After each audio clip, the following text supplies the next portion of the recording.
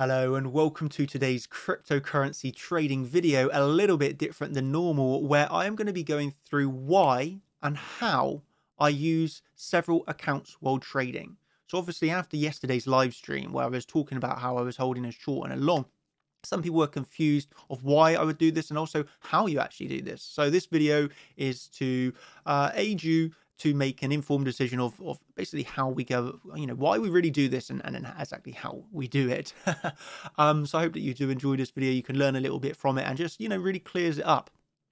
Because I honestly think that this is a brilliant way of trading. So yeah, let's just get straight into it. Hopefully fairly short and sweet video just to really emphasize what we're doing here. So first of all, and I guess we can also talk about the advantages and disadvantages if there are any of this method of trading. So let's begin. It all started off with we obviously held the short position from around $63,000, and we were obviously looking at the time while taking these shorts for a three drives pattern, which obviously means we're expecting lower on the Bitcoin chart. We also had the rising wedge, remember, which is a high term time frame bearish pattern. So we had a few reasons to short up here. Let's just remember this. But we obviously came down very low. We have obviously bottomed out at around $51,000. And if you're watching yesterday's live stream, you know that we longed the CC retracement here at $53,000. So in this moment in time, we are simultaneously holding a short while also holding a long. Okay, so this is why the question arose quite a lot. Is why would you do this? Okay, I'm going to actually use a really nice example of why we would do this, and this was a trade that was actually taken on, well, the day prior to this breaking down on the 17th of April, when we actually hit $59,720. This for me was a really important support level, yeah, which, as we can see in the end, was lost, flipped into resistance and a big move to the downside. But 59,720 at the time was a very important support level for me. So I naturally did take a long off of this level. And this is the advantage of having a few different accounts. Obviously, I'm in a short from 63k, the region of 63k, expecting a move to the downside. And I do not want to close this short, even not here, and I didn't want to close it at 53k.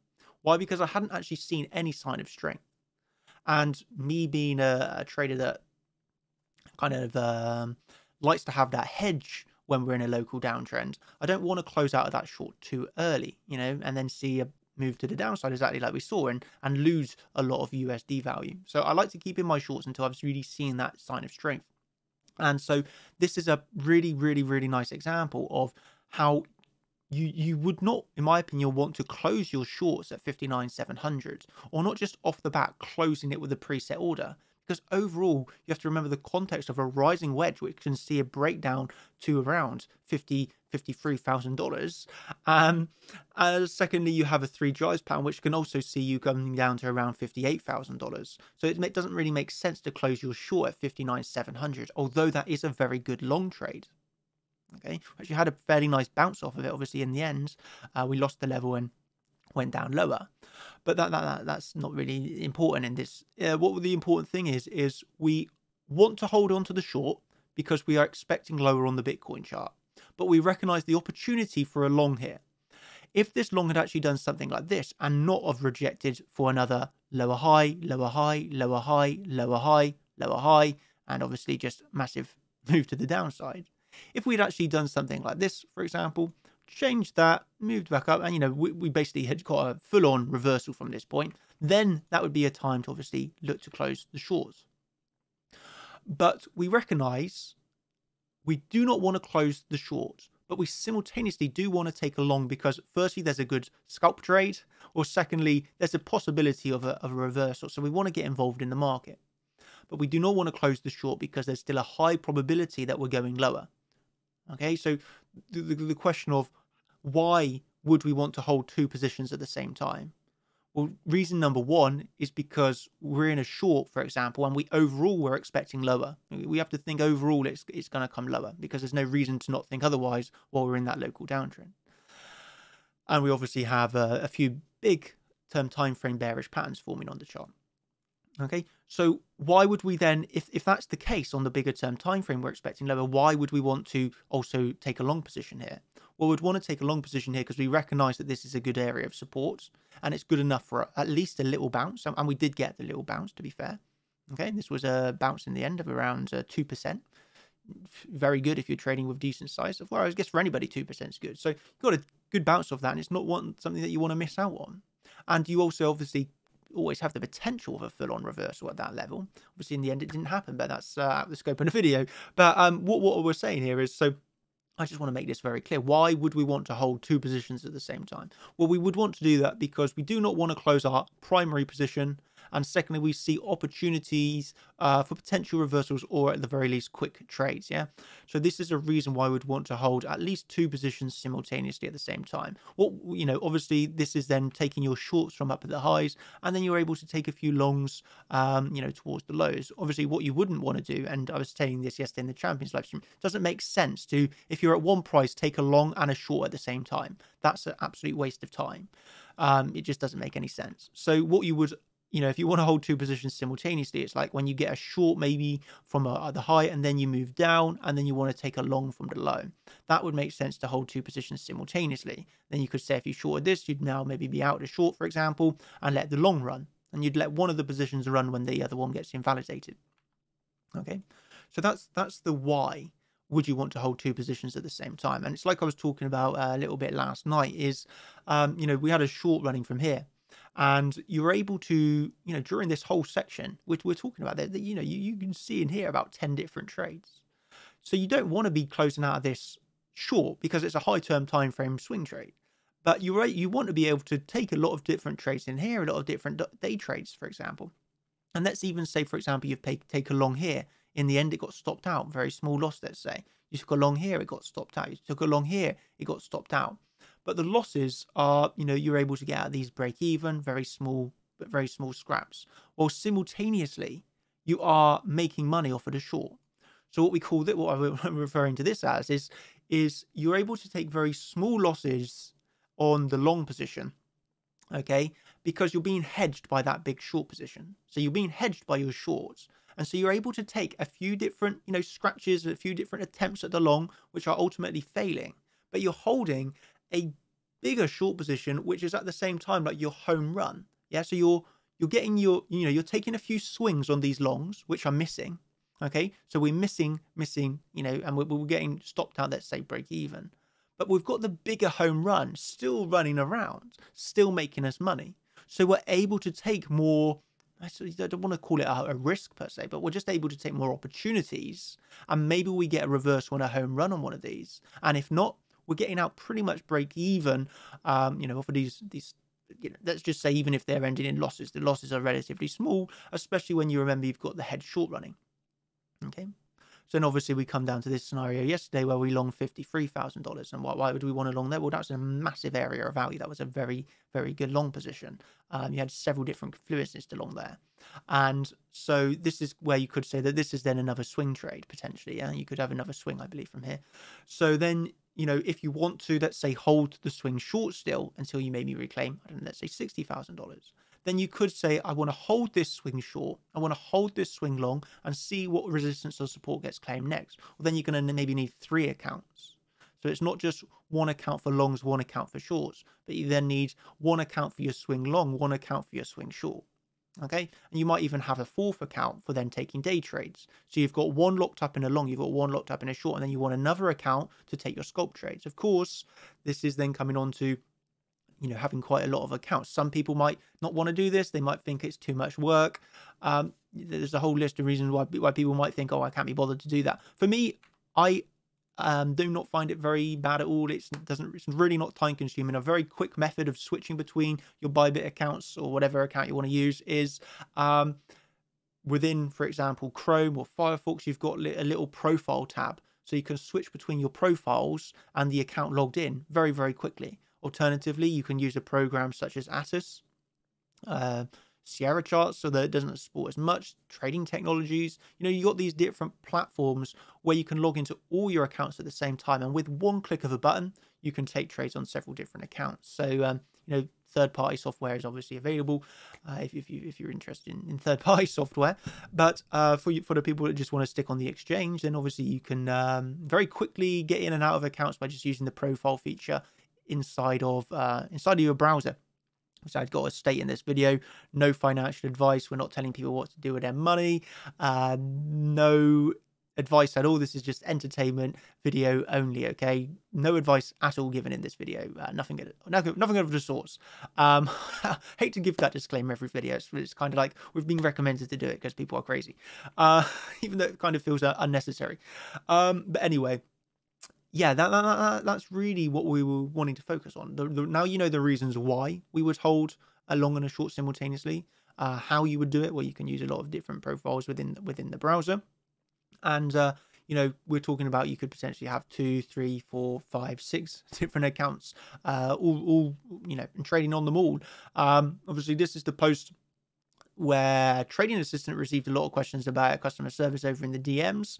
And this is obviously the post that we were referring to here, where people were asking me about my exchange of choice. And I mean, you can pause and read this really, but I do all my trading only on Bybit. And a lot of people are like, oh, you're not gonna be able to trade whatever this coin is called. And it's like, I have a selection of different altcoins. Actually, I can show you one of the altcoins I'm in right now.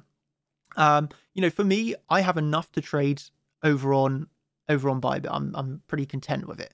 And on top of that, there was a lot of questions obviously about this yesterday because Binance went down again. You know, Binance went down again yesterday during the really big drop to the downside. So many people were annoyed about that. Loads of people's stop losses didn't even hit, so they were getting liquidated because they have a stop loss set and it didn't even trigger, so they were liquidated. And there was quite a lot of uproar because they would literally lost money and Binance refused to acknowledge it. You know, I've always said it's a very shady exchange, and this is why I'm happy to work with Bybit. I think they are, for me anyway, they do everything that I want, and I trust them personally. Of course, you got to do your own research, but this is my thoughts on it. They got the best fees, they got the best user interface. It's just easy. There's no confusion.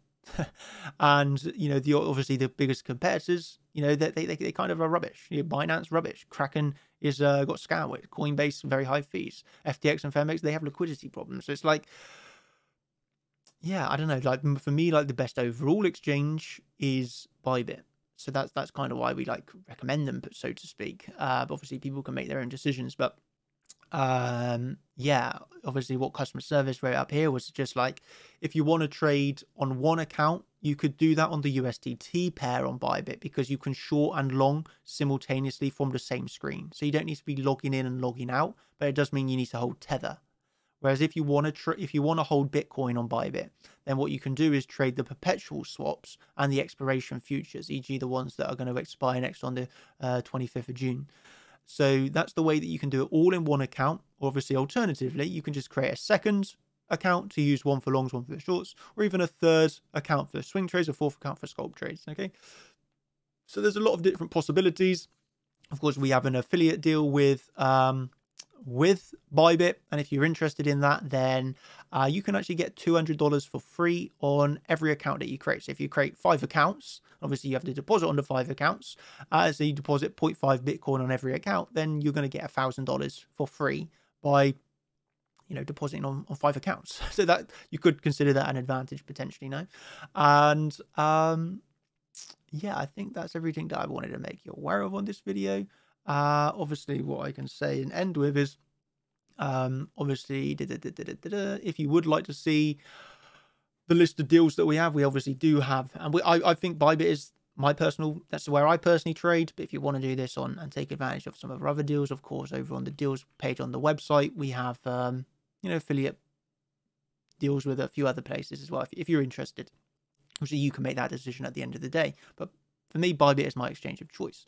And yeah, I hope this video has been helpful to you in understanding why we're taking 2 positions simultaneously. And obviously it's primarily because if we've got a bigger high term time frame idea, we don't want to close out of that trade Okay, obviously this one exceeded all expectations.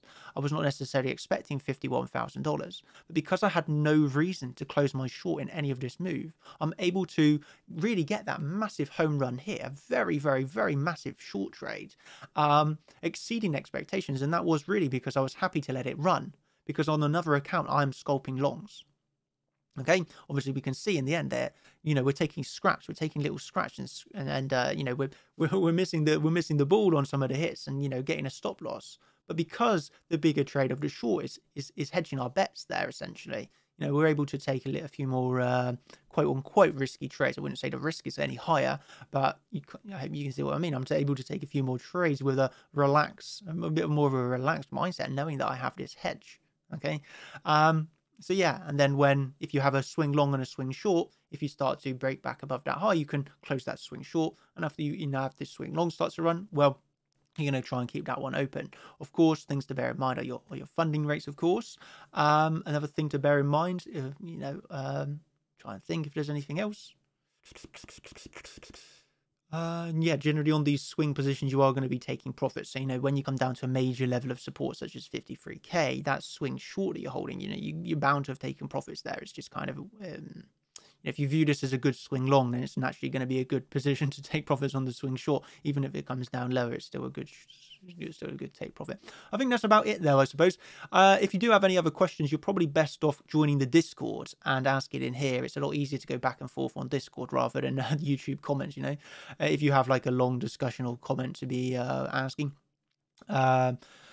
For the sign-up links, if you want to take advantage of the free $200 with the deposit bonus, the links will be down in the description, or obviously over on Discord in the socials. And yeah, I really hope that this has aided, or at least given a bit of clarity of why and how we do this. And yeah, should you have any other questions, just maybe leave them in the comments down below, or join the Discord, whatever whatever.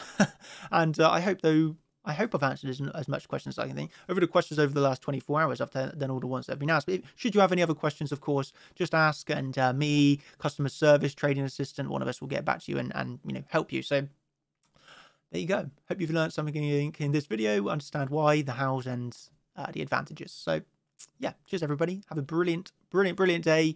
And yeah, thank you. Cheers.